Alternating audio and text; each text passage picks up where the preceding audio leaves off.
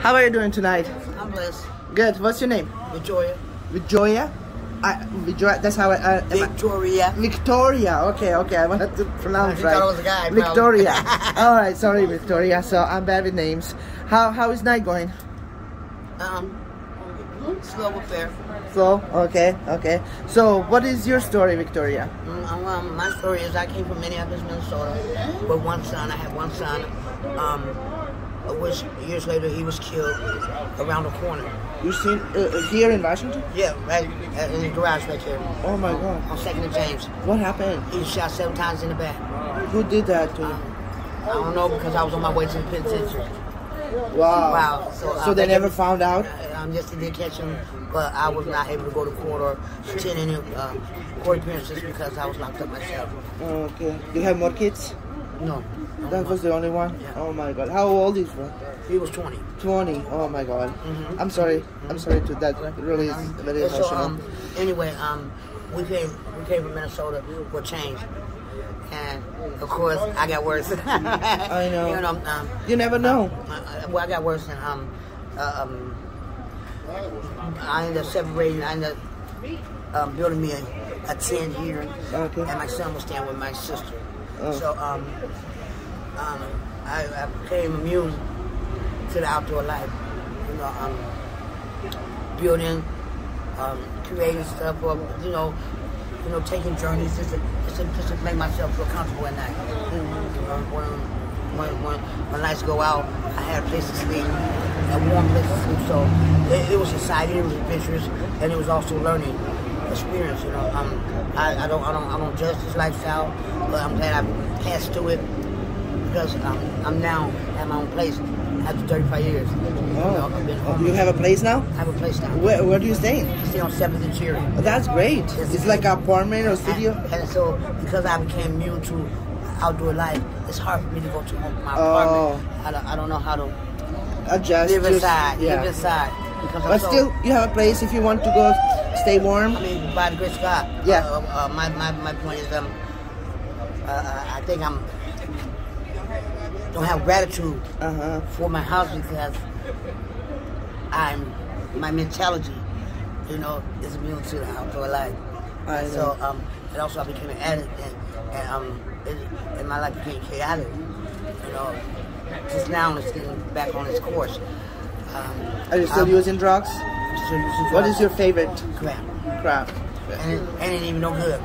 Yeah. Okay. So that's expensive, right? It's expensive, I got character. I don't sleep around. Thank you, Jesus. I don't sleep around. I don't do that. I don't do anything crack tells me to do. I won't bear. But and that was a struggle too because I did at first when I first started. I did obey it. And I felt I left with no self-esteem, no hope, I don't know. Everything was gone. What I want. So, but before you get your place to stay, so how long you where did you stay? Like you sleep in the tents and different areas. Even though I had a place, I still slept in the tent. And so my brother would come down and say, Picky, you got a place, you just live 3 blocks up the street, go home, But my stinking thinking, and it's something that you got to grow out of, at the same time be good for. So how long you been in Washington, you said? I've been here 35 years. 35 years? Okay. I'm now 58. So I assume you did work before. Did you work? Like, what did you do before? Like, do you have any job or? In Minnesota, but not in the state of Washington. Not here. When I first got here, I applied for a housekeeping in Providence Hospital. They hired me, and I never went.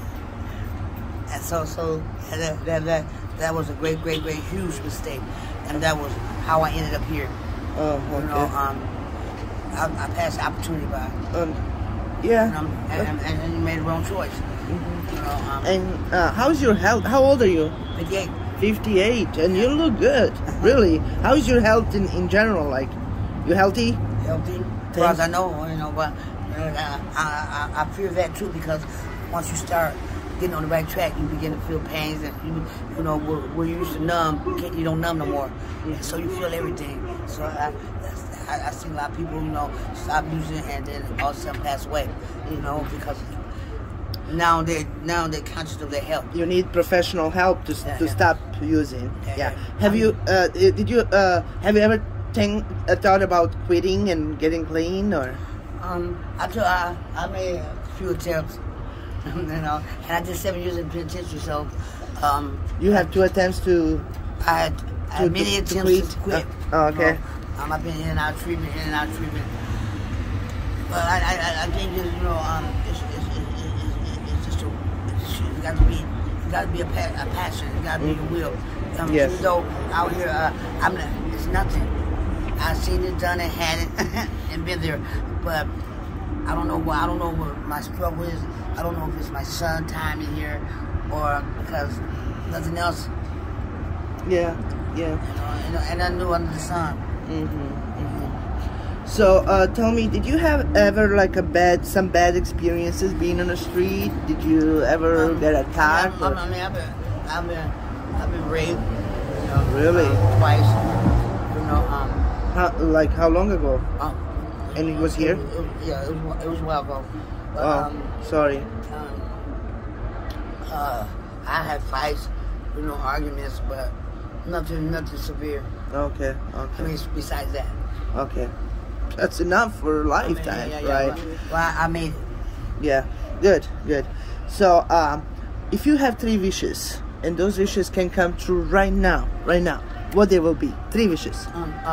First is change.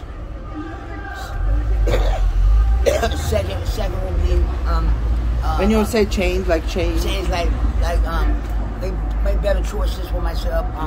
Get clean and sober. I mean, get clean and sober. Go to school. I'm gonna be a drug and alcohol counselor. And the third one is just to smile one day. Yeah, good. So thank you for the interview. Thank you for your time, and I wish you the best.